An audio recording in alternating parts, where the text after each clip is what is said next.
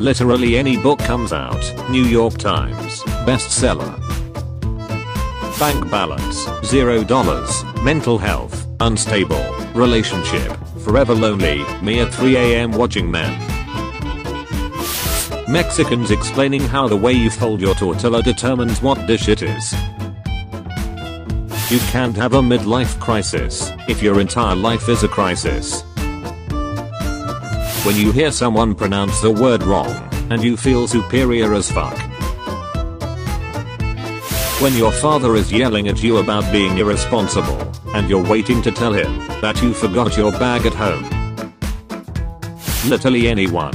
Hey, can I ask you something? Me, in a panic attack. When the school shooter hands you a Glock instead of killing you. This is where the fun begins.